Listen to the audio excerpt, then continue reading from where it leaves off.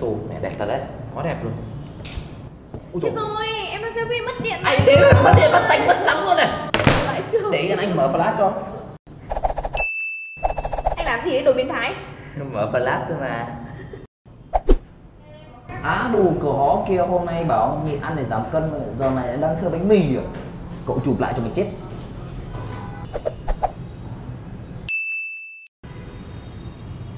Mày chết với cậu. Ăn này. Giảm cân này, đói. Và đấy mới chỉ là hai trong số tính năng hay ho cái chiếc Motorola Z2 Play làm được. Hôm nay mình sẽ đánh giá cho các bạn chi tiết về chiếc smartphone ở phân khúc cận cao cấp này để xem ở thị trường Việt Nam chúng ta thì có nên mua nó hay không. Thực tế là năm vừa rồi mình mới review con Moto Z, anh em có thể xem lại, chứ còn có cái Z Play thì mình chưa được cầm thử nó xem như thế nào. Nhưng mà đọc trên mạng có biết nhá, thì con này nó cải tiến hơn như là mỏng hơn, nhẹ hơn, kim loại nguyên khối thay vì mặt lưng kính phía sau, xong rồi cấu hình cũng được nâng cấp. Khi mà phân phối tại chính hãng Việt Nam thì Motorola cũng có một cái cách bán hàng rất là hay, là các cửa hàng bán lẻ sẽ liên tục có các cái ưu đãi đặc biệt, anh em dễ dàng thể mua. Cửa hàng nào bán thì mình sẽ cho ở phần mô tả video. Trong đó đặc biệt là có cái bộ quà tặng cũng như là bảo hiểm rơi vỡ lên đến 8 triệu. Đầu tiên thì về thiết kế thì con này sẽ có kim loại nguyên khối rất là mạnh mẽ cũng như nam tính, trong bên ngoài vừa đẹp bắt mắt với các đường diamond cut. Sau khi đó thì khả năng hoàn thiện thì tuyệt vời. Nói thật là con này khít đừng hỏi luôn, không có một chỗ nào có các khe hở hay là cảm giác là không được mượt mà khi sờ vào. Và xét về độ hoàn thiện thì mình đánh giá nó cao cấp hơn so với cả cái Galaxy A2017 hay là Oppo F3 Plus. Nó phải tầm với các con flagship 14 cù trở lên ở thị trường Việt Nam. Do xu thế bây giờ điện thoại phải mỏng mẹ nhẹ đẹp nên mà năm nay cái con Z2 Play không làm quá dày và mập như kiểu năm ngoái, và nó chỉ dày 5,99mm so với năm ngoái là 6,99. Có hai màu được bán ra là màu vàng gold cũng như là màu xám gray. Thì thực sự là cái màu vàng gold năm nay trông sang, mặt trước màu trắng không lộ các cái cảm biến trông xấu như năm ngoái nữa, nên anh em chọn màu nào cũng được. Và cái phần sim được đặt bên trên đỉnh máy thì sẽ là cả hai sim và thẻ nhớ đặt trong một khay, và các bạn không cần phải hy sinh sim làm thẻ nhớ như các hãng khác. Cảm biến vân tay là một cái cải tiến rất là rõ ràng, được làm bo cong mềm mại và tròn hơn, và cảm biến vân tay này cũng làm lõm, và đây là một cái điểm rất tích cực. Đúng là cảm biến vân tay lõm là sờ thích nhất, chứ còn lồi thì chỉ có một số cái ngón tay anh ta sờ vào mới đã, nhưng mà riêng cảm biến vân tay là cần phải làm lõm. Và vân tay này là một chạm nhanh, đặt vào cái mở luôn, nhưng tích hợp một số cái công cụ điều hướng, và các bạn không cần phải sử dụng phím cảm ứng bên trong màn hình giống như năm ngoái. Vuốt sang trái để là phím back, vuốt sang phải sẽ là hiển thị đa nhiệm, và chạm để quay lại màn hình chính, cũng như là chúng ta đặt giữ lâu một chút sẽ là khóa màn hình. Tuy nhiên cái này các bạn phải bật trong cái ứng dụng Moto, nó sẽ có Moto Action và mọi người phải chịu khó làm quen. Thời gian đầu mình dùng thì bấm back nhưng nó toàn thành là chạm về màn hình home screen thôi, đó là do thao tác tay chúng ta chưa chuẩn lắm. Ok, bây giờ mình sẽ nói đến cái phần quà tặng đi kèm rất là quan trọng. Nó sẽ có gậy selfie cao cấp này, có một cái khung nhôm để bảo vệ này, ốp lưng Style Shell và dán màn hình Liquid Nano. Với bộ này thì các bạn sẽ được bảo vệ máy đến tận răng, không cần phải mua phụ kiện ở bên ngoài. Và tiếp theo nữa là quan trọng, nó sẽ có bảo hiểm rơi vỡ lên đến 8 triệu đồng, như là một cái mạng sống thứ hai. Để trường hợp anh em có làm rơi xuống nước, rơi vỡ có thể sẽ được sửa, hoặc là các bạn sẽ được đổi luôn cái máy mới. Về cấu hình thì con này có chip là Snapdragon 626, 4GB RAM. Đây là bản cải tiến hơn so với 625, là rất là nổi tiếng về việc tiết kiệm pin là cũng như là máy mát. Kể cả mình bật 4G sử dụng cả ngày nhé, gần như không có hiện tượng bị quá nóng, mặc dù Hà Nội bây giờ là đang bỏng hết cả trứng chim cút luôn. Và chơi game online thì nó vẫn có thể xử lý ngon lành.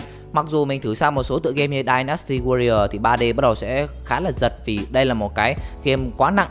Nhưng mà các bạn thì yên tâm là những tựa game khác như Asphalt 8, Modern Combat chúng ta chơi tốt. Và với con chip Snapdragon 626 cùng với 4GB RAM, con này chạy mượt kinh khủng. Quan trọng đấy là do 4GB RAM mà giao diện thuần Google, đa nhiệm nó rất tốt. Các bạn sử dụng 4-5 app quay trở lại thì nó vẫn đang chạy nền, không phải load lại. Và hơn nữa là máy này cũng đang chạy Android 7.0. Và thông tin mình nhận được là nó cũng đã lên được Android 7.1.1. Và nói thật là bây giờ mua mấy cái con ở Việt Nam mình ấy, chủ yếu chơi ông Moto này là thuần Google, lại còn chơi thân với cả Google nữa, nên mà được update một cách nhanh chóng và hỗ trợ lâu dài hơn. Với dung lượng pin 3000 thì đây không phải là cái máy pin quá khỏe, đủ dùng các bạn từ 8 giờ sáng đến 10 giờ tối này. Bạn nào hay bật 4G như mình thì on screen chắc tầm khoảng gần 4 tiếng.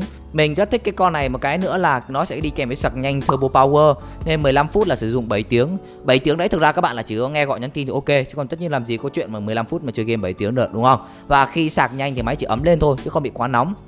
Màn hình cũng là một cái điểm khác biệt nữa, nó làm cong 2,5D nhẹ nhẹ thôi chứ không làm quá mạnh tay, và 5,5 inch Full HD, lại sử dụng công nghệ Super AMOLED. Mình soi ngay sang cái con S8 là mình cũng đang dùng thì so sánh qua thấy là độ sáng, màu sắc phải nói là tương đương với nhau. Và duy nhất có một cái là cái gam màu xanh của Moto họ làm nhẹ hơn, không có đậm như Samsung nên độ chính xác tốt hơn. Thế nhưng điểm yếu của cái màn hình này là nếu so với 8 thì cái con này màn AMOLED để ra ngoài trời khá là khó nhìn. Camera sau là một trong những cái mà mình đánh giá rất cao. Thực ra là mình xem người ta review khen con này rồi, bây giờ mình mới chụp lại thấy thì đúng là thế thật. Và đây cũng là điểm nổi trội khi mà nhìn vào thiết kế Moto không lẫn đi đâu được. Camera thì lồi một cục rất là dễ thương, và cái này phần lồi lên là bảo vệ cho cái kính camera sẽ không trầy vì viền xung quanh sẽ là cái nhô lên. Còn anh em thích thì đeo luôn cả cái style shell vào, thì như vậy nó sẽ không còn lồi nữa. Tốc độ chụp thì rất là nhanh, lưu ảnh cũng nhanh luôn. Đây là do được trang bị cái công nghệ lấy nét theo pha và lấy nét laser. Và khi mà chúng ta chụp thì khả năng tái tạo lại màu sắc rất là chuẩn, phải lên tầm khoảng 96%.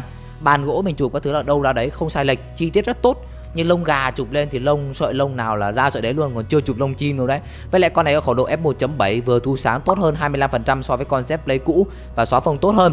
Các bạn cứ bật auto HDR lên chụp là gần như cứ chụp phát là được, chúng ta không cần phải tinh chỉnh nhiều, giải nhạy sáng rất tốt. Tuy nhiên là chụp thiếu sáng con này lại không có chống rung quang học, nên thành ra là chúng ta sẽ dễ bị rung nếu các bạn chỉ cần di chuyển tay nhẹ.